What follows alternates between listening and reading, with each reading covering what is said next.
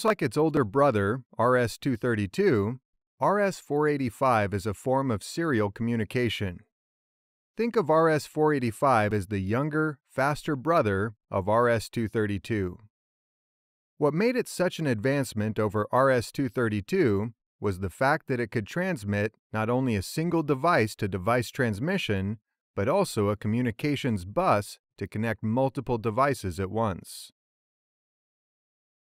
The configuration and specifications of RS485 make it faster and extend the range of data transmission. You aren't limited to 50 feet of cable like with RS232. The maximum cable length for RS485 is typically listed as 1,200 meters, or about 4,000 feet. Much like RS232, RS485 doesn't have an actual standard connector. Many times, the old DB9 connector is used.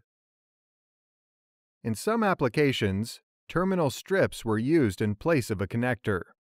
This helped RS485 become a widely used and very versatile form of serial communication. Another advantage over RS232 that I mentioned earlier is the number of connectable devices. RS485 can handle up to 32 connected devices.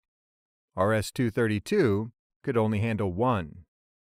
This allowed users in manufacturing facilities to connect larger applications and whole machines with one protocol. Another plus for RS485 is that it is less susceptible to noise issues. Electric noise can cause all kinds of problems for electronics.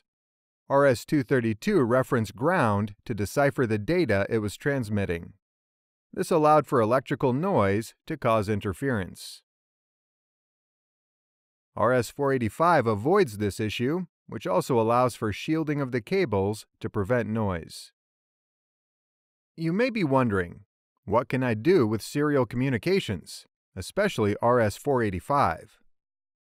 One very common example in the automation world is remote control of VFDs, or variable frequency drives.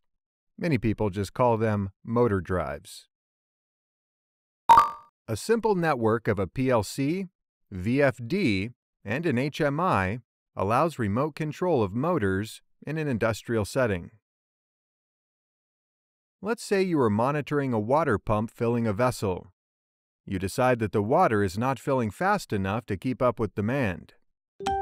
With your RS485 network, you can remotely monitor and control that pump from a control center. This is possible since the HMI is connected to your PLC via RS485. The PLC is also connected to the VFD via RS485.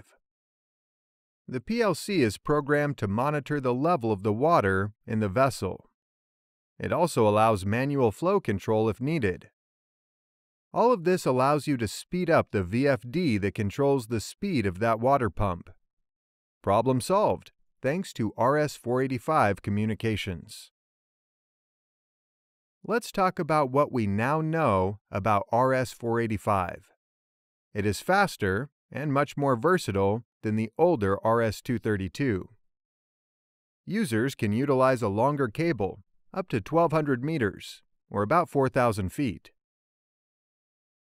The greatest feature of RS485 is the fact that you can connect up to 32 devices on one system. RS232 could only handle 1 at a time. There is no standard connector for the protocol. Most manufacturers still utilize a DB9 connector. You can also still simply use a terminal strip. This makes utilizing RS485 simple. All in all, RS485 really allowed full automation possible with its ability to connect so many devices at once. I truly hope this video was helpful.